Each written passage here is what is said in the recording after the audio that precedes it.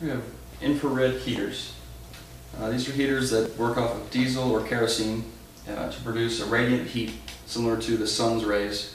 It's going to heat evenly, and it's going to be a penetrating heat to really warm up whatever you're trying to heat. They start very quickly. They reach full efficiency within 1 minute, so there's not a lot of downtime waiting for it to heat up. As soon as it's turned on, it's going to start working. They do not lose heat to the air or wind, so if you're pointing it at an area and if you're outside using it, it doesn't matter if it's windy or if it's cold air outside. It's not going to dissipate the heat. The heat's going to just go right where you're pointing it and warm up the surface that it's aimed at, which makes it perfect for outdoor use. If you have machinery or people working outside, you can keep them warm with these machines. And you're able to direct the heat where you want it to go.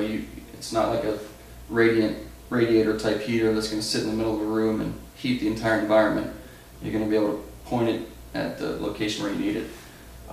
Besides heating people and machinery, you can also use it for drying paint, adhesives, and that sort of application. So infrared heaters, we've got quite a few models to choose from, but they're all going to basically give you the same benefits.